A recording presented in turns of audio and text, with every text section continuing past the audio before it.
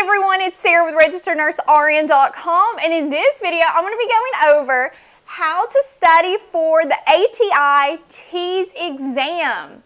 Now this exam is an exam that most nursing schools require students to take prior to admission.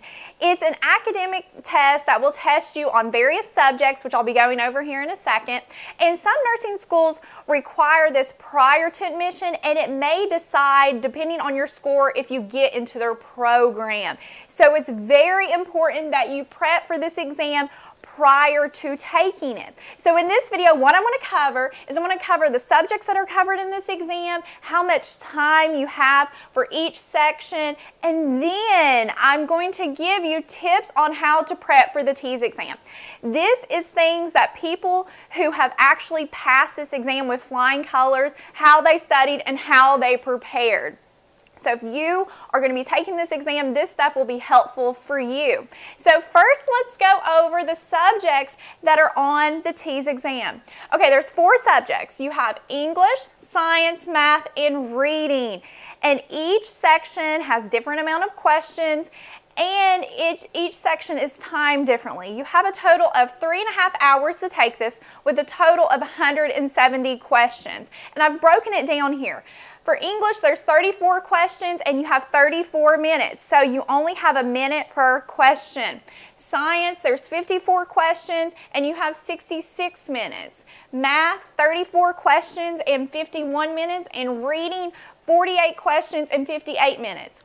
And the reason I put this on here, not to bore you, but is that this is really important, because one thing that happens on the TEAS exam is that the student didn't really prep for this exam, they didn't practice questions, and they find that they run out of time on the exam. And when you run out of time and you don't answer those questions, it's marked wrong. So that's another reason that students struggle on this exam, is because they didn't really realize they didn't have that much time.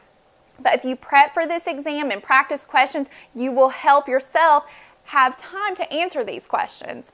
Okay, so let's go over the tips for prepping for this exam. Okay, first, very important, you want to prepare for this exam in advance.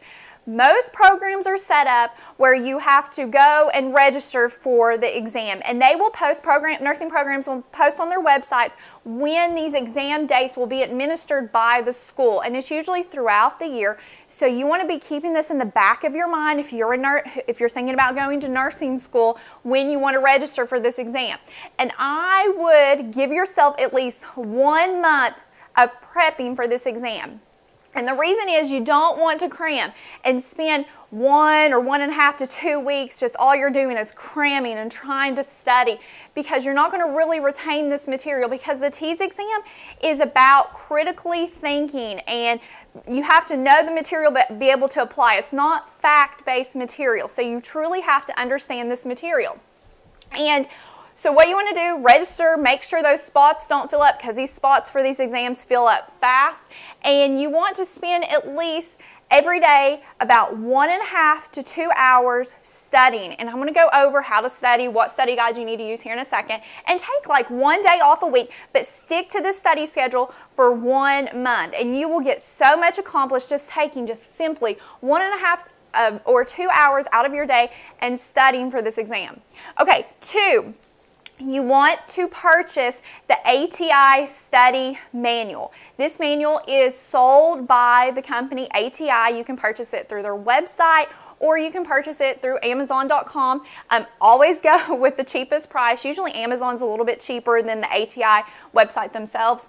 And make sure that you get the correct edition, because ATI is going to be changing the versions of their tests after August 31st. So if you are going to be taking the TEAS exam before August 31st, 2016, you need to go with the 5th edition that they sell.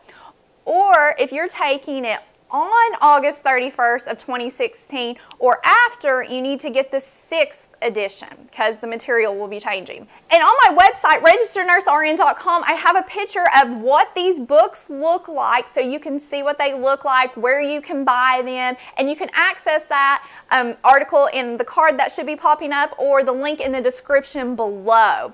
And the reason I recommend this specifically, this ATI Study Manual, is because this manual is made by the company who develops the exam, who develops the test questions, and the manual is going to contain bold and highlighted areas of things that you need to be studying for the exam that's going to be on the exam. And if you use this study manual correctly, it will help you pass the exam. And here in a second, I'm going to go over how to use the study manual. Okay, next point, point number 3. This is totally optional, but I highly recommend that in addition to buying the study manual, that you also purchase the ATI Online Practice Tests.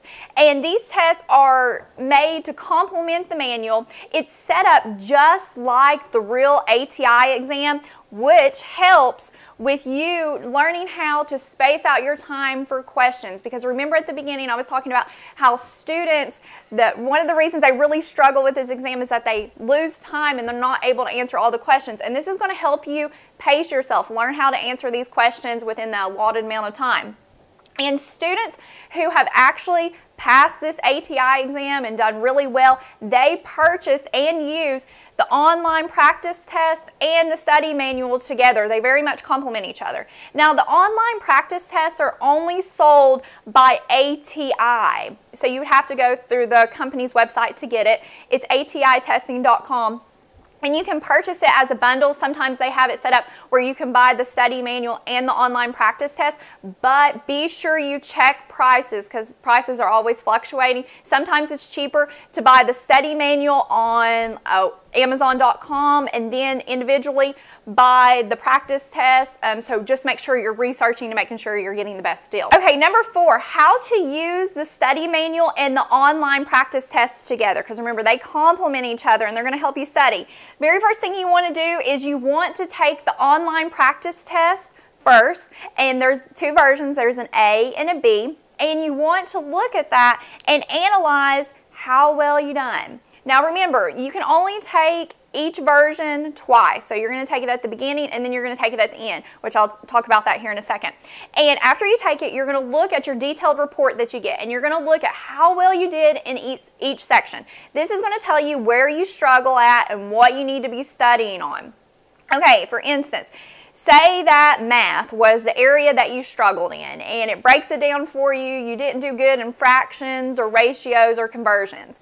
So this is where you've really got to study because this is going to be on the exam. So what you want to do is you want to start reading in your manual the area that you did the worst in. So it was math, so you're going to open the section to math, and you're going to start reading this whole section dedicated to math. And you're going to be concentrating on fractions, ratios, and conversions. And what you're going to do is you're going to read about it. They're going to show you how to do them. Then you're going to practice the practice questions in the manual. And to help you further, go online, try to find free quizzes on how to solve ratios and fractions, conversions, and even go to YouTube and find teaching tutorials of people showing you how to do this, because this is going to help crystallize in your mind and formulate how to solve these types of problems. Then you're going to repeat this for all the other sections, for reading, for English, everything, and you're going to be looking at what you didn't do good in. You're going to be concentrating on that, but you're also going to be reading everything else. And you're going to do that until you have read the cover. It's a little thin manual from front to back, and you've done all the practice questions, and make sure that you've brushed up on everything. And while you're reading this manual, make sure that you're paying attention to any bold words, bolded areas, diagrams, and charts, because these are areas that are going to probably for sure be on the exam. Okay, after you do that, then you're going to go back and you're going to retake the online practice test again and see how your scores have improved. And this is again going to help you pacing your time, make sure you're able to answer all those questions. So that is how you study for the ATI TEAS exam. Now, if you're really super worried about this exam, you want more practice questions, more reviewing, there is another book that I recommend that's really good. It's called The Secrets of the TEAS V Exam. You can get that as well. And that article that I was talking about at the beginning on my website also shows you that book and talks about that book. So that is how you prep for the ATI TEAS exam. I wish you the best on this exam, and thank you so much for watching, and please consider subscribing to this YouTube channel.